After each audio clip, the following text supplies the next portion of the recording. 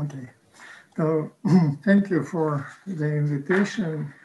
And this talk is quite close in spirit to the very nice talk by Regina Buracek on generalized convexity. So it can be actually considered as a kind of follow-up on this talk.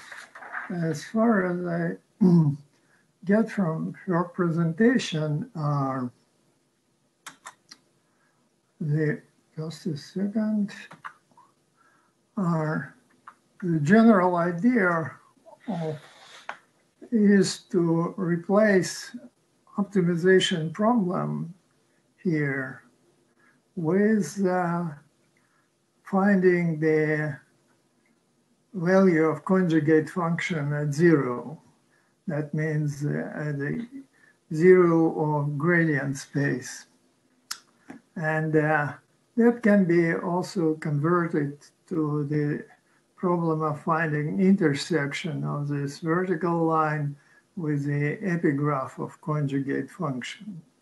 And by doing that, we obtain optimal value according to this equality and a support plane at this point give us the point in a primal space where we attain this optimum. So, and we can imagine that we can start with a certain point z on the same vertical axis with 0 and some value, which is in conjugate space, it is lower than this root, but in a primal space, it means that we take some initial point and the value of the objective at this point is greater than this minus f of 0. And computationally, and this is what I'm actually going to talk mainly here, is to how you can get from this point to that one in a kind of the lowest number of computations and in the most efficient way. So it is probably not a very new idea.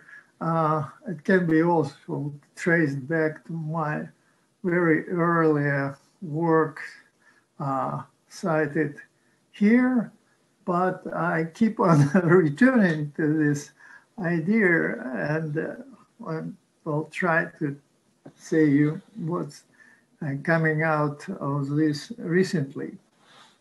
So first, very simple idea is to use just any separating plane, which separates our initial point and epigraph. If this is a strict separation, then we improve our initial solution and move into the direction of this intersection. It is probably not the most efficient way to do, but it has a great flexibility because there are many ways we can construct these separating planes. And also, it allows us to use some kind of external approximation of epigraph. And if we separate our initial point from this expansion or this outer approximation of epigraph, we separate also these 2 points, obviously, and then we can move further to our decision. Well, the simplest way, of course, is to approximate by some intersections of half spaces but half space in dual space corresponds to just a function value of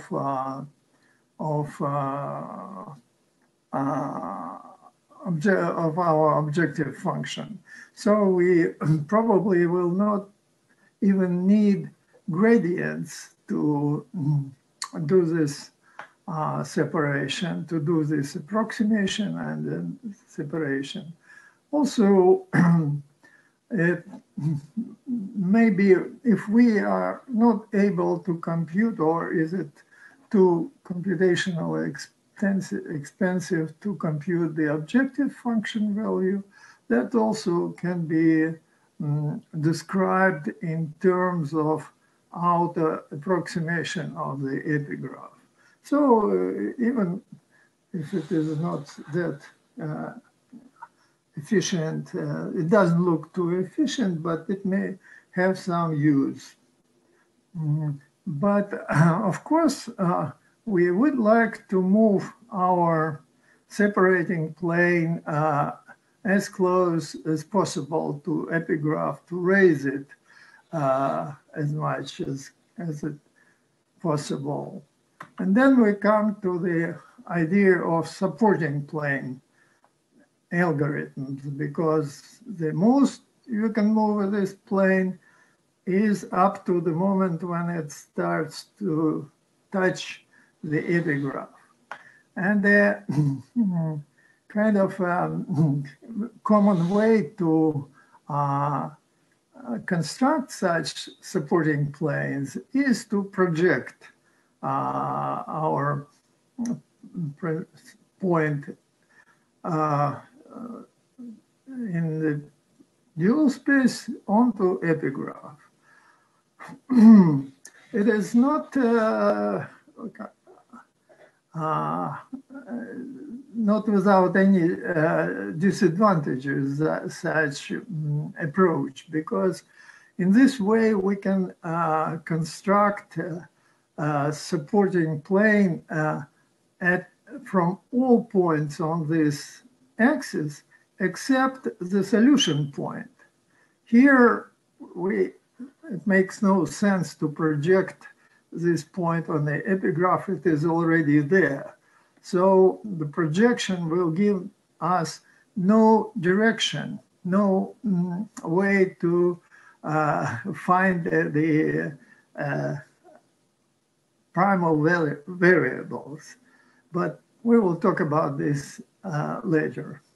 So, but the projection problem by itself is kind of rather nice problem, because it's strictly convex and it has an objective function with very nice gradients, which are Lipschitz continuous, and even Lipschitz constant is equal to 1. The projection operator is an expansion, so it may kind of, we can use it for, in certain cases, just for simple iteration methods. And as you can guess from this picture, you might have a rather fast convergence, because you see that our next approximation is quite close to the root. And indeed, if we look at some theory of this algorithm, it has quite interesting convergence properties. In any case, it doesn't matter what is the function. It's just enough for this function to be convex. We don't need any Lipschitz continuity or anything, or strict convexity, etc., etc. It is superlinear convergence. If this function is above some quadratic with the origin at the solution point. Then convergence is just quadratic, like a Newton method, but it's even better than Newton method because it does not need close good initial position to start quadratic convergence. It will quadratically converge globally. And finally, if this function has a sharp minimum, it means that the zero is internal point of the subdifferential set at the optimum, then convergence is just a finite. It doesn't matter if function is linear or piecewise linear or piecewise quadratic or whatever. It is. It will converge in a finite number of iterations. And it is quite simple consequence of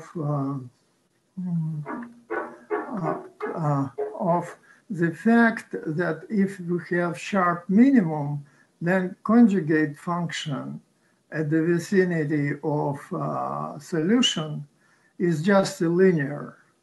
So if you arrive at this vicinity, which is guaranteed by results above, then you immediately, next iteration will give you exact solution. So that's not that surprising, actually. So, but for this algorithm to be implementable, we have to find some ways to project on the epigraph. And of course, we use, for that, we may use some internal approximation of this epigraph, which is based on some measurements of conjugate function and at certain points. Well, it's equivalent actually to the computing of the primal function and its gradient at some net of points in a primal space. But, and then if we, at certain stage, if we have one such approximation, which is just a convex envelope of certain collection bundle. When we say bundle, if you like, bundle methods of gradients and values of objective function, of conjugate function, then it's kind of very natural is to follow in a way that you project on your approximation. Then you obtain this support vector, which points you toward this approximation. Then you look at the support point for the real for the epigraph as a whole. This is a quite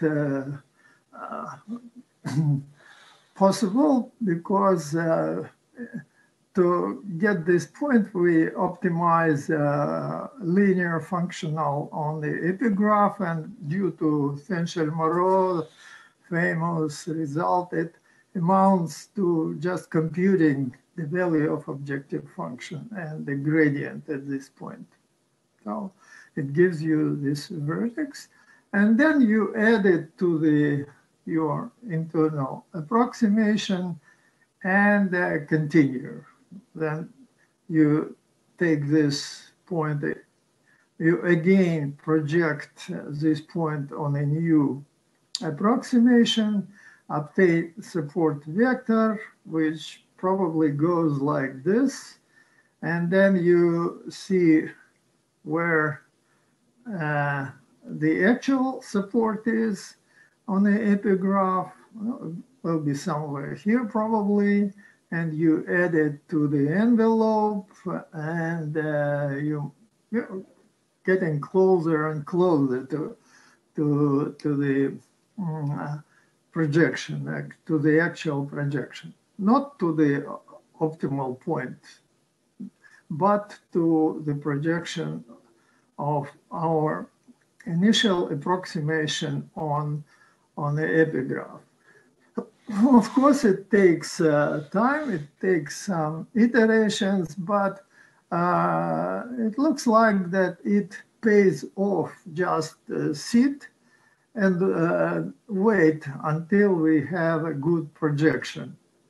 Instead of kind of rushing up, using some intermediate improvements in this solution.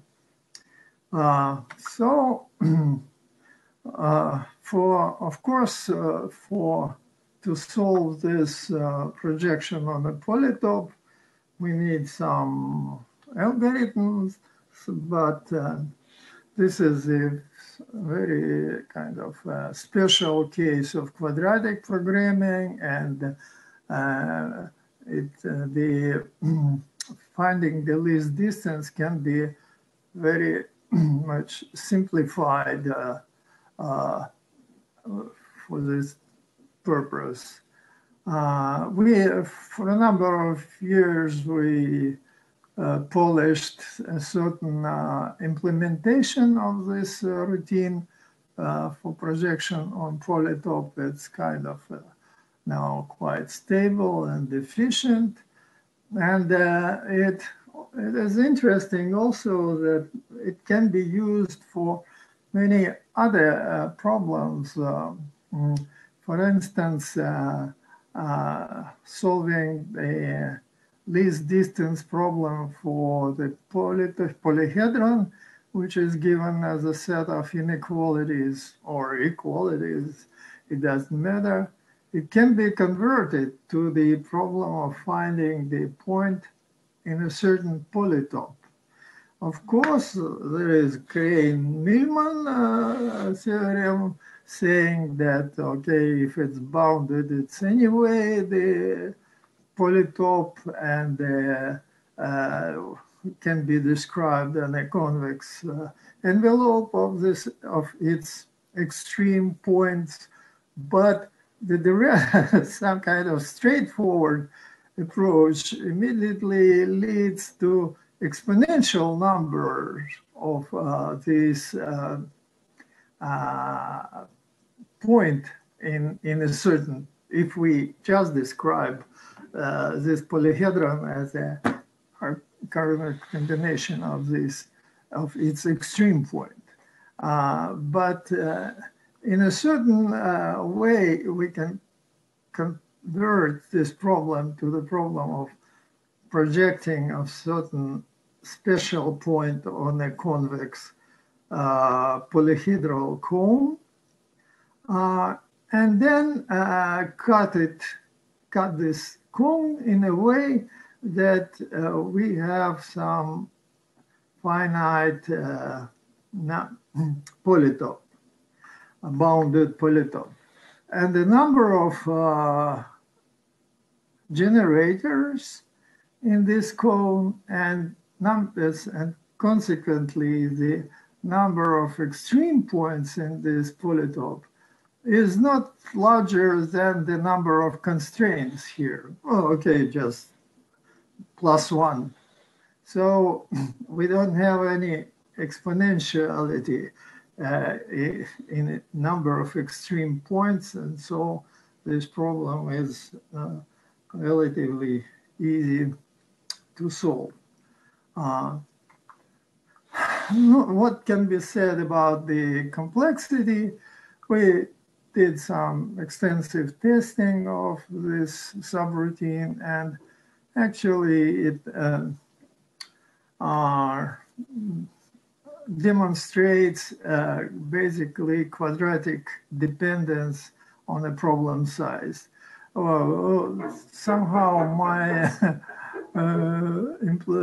tech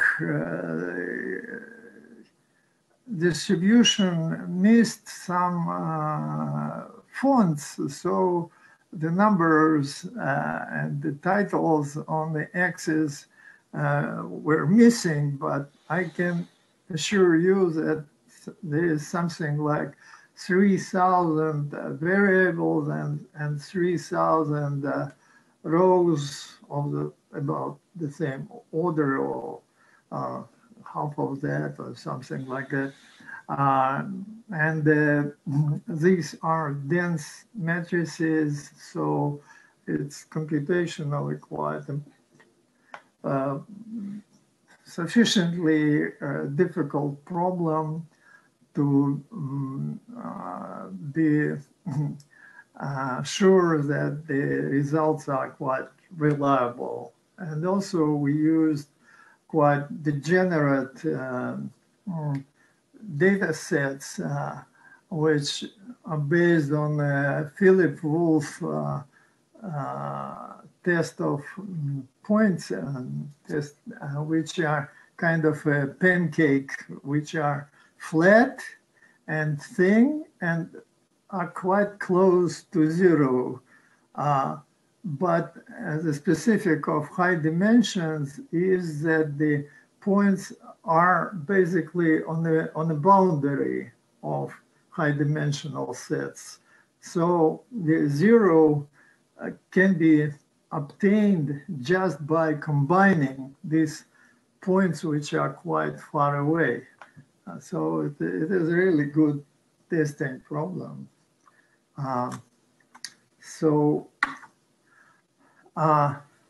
What we met in practice, we immediately met with some computational problems which are quite very interesting. For instance, first of all, your approximation may look like follows, and you were somewhere here, and when you project and support, you jump to this point. And then you project it on your approximation, and you have nonsense because this vector has a positive coordinate along this axis, and the support will take you to the infinity. So it makes no sense. So to overcome this difficulty, we had to add some upper approximation for the objective value. No, well, actually lower estimate, because this F0, F conjugate at zero, it's a minus extreme value, minimal value. So if you go up, it means that you have a lower estimate for the minimum. Lower estimate, of course, is not quite the thing which is maybe rather difficult to obtain, but we can use some kind of adaptive strategy. We try someone. If it's too low, it will show up somewhere in a situation like this, and then you just double it or something like that. So it's, but it showed another problem with real implementations and real to this practical computations, which is can be shown on the next slides. Well, we take, for instance, very simple piecewise quadratic function.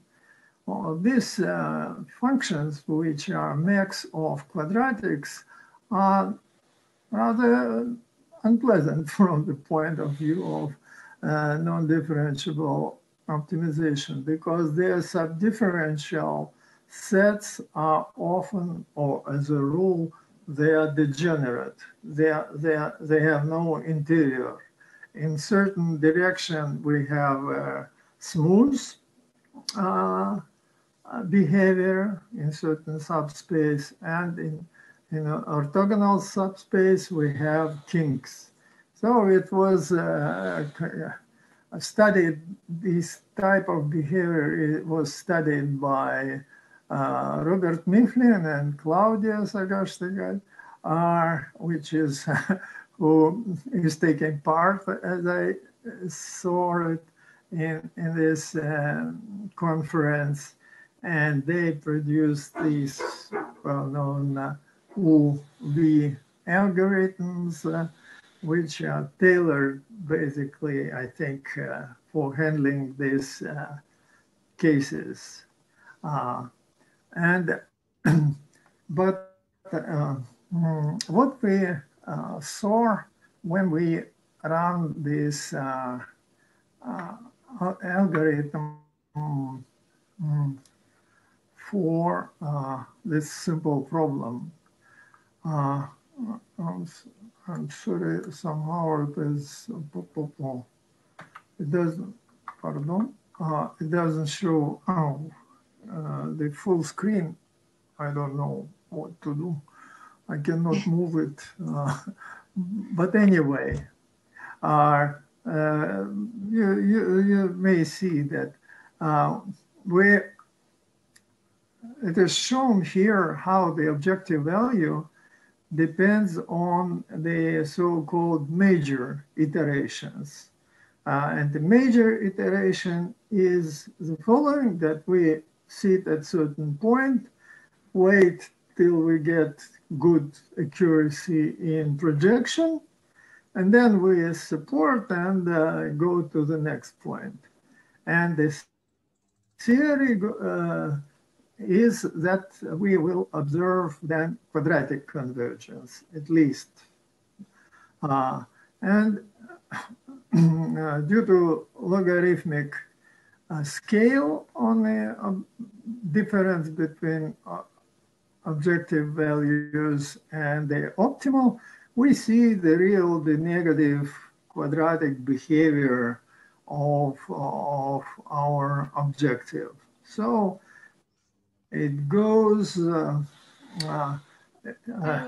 without, in accordance with the theory, which is nice, of course, nice. But if you look at the details, what is the cost of getting these points on this nice quadratic slope, then we see very interesting picture.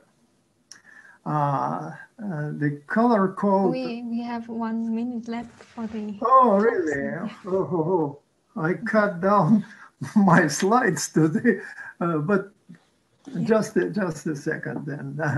We see here the number of internal iterations for projection, for computing projection on the first, second, third, and fourth, and fifth major iteration. The final stage, when we are actually quite close to the optimal, it starts doing some nonsense. It's going to some wild primal point with the objective values in the millions. And then, fortunately, it goes down quite fast, geometrically, actually. And the total number, of course, is not that high, 25. And but of course, we would like to get rid of this high unpleasant part of this computation. And the next idea is to introduce additional cuts. We may, in the simplest way, we can cut off the upper part of the epigraph and add some new constraint, I say. for which bounds our support to this area below this value. And it amounts to some one-dimensional optimization problem for kind of a non-obvious objective here. And then, of course, you see that if you compute the support over the whole epigraph, you obtain a point like this. Oh, I see. And if you cut off, you obtain the support at this point, and you are getting quite closer to. So that's a kind of very. There are many interesting directions to go for this type of algorithms, and I hope I will have chance to talk about that on another your seminars and things like that. Thank you for attention, and sorry if I took too much time. So thank you very much for your talk. If is there anyone that desire to ask any question to our speaker? Hoa, can I ask a quick question? Yes. Thank you, Evgeni, for a very nice talk. Just wanted to ask you, do you really need the original function to be convex for this method to be well defined? No, of course not. That is I was very much impressed with your ideas, because instead of just linear supports, we can use kind of a concave supports and handle just this generalized convexity that you were talking about. Of course, it is maybe we have to use these internal approximations, kind of putting together polytopes, like a union of convex hulls. But it's, there's nothing that would be very interesting to try and to solve a kind of projection problem over this collection of polytopes. And then we can go like you, basically like the same, within the same framework. And did I answer? Yes. Thank you very much. Thank you for your great talk. Thank you. Thank you for your talk.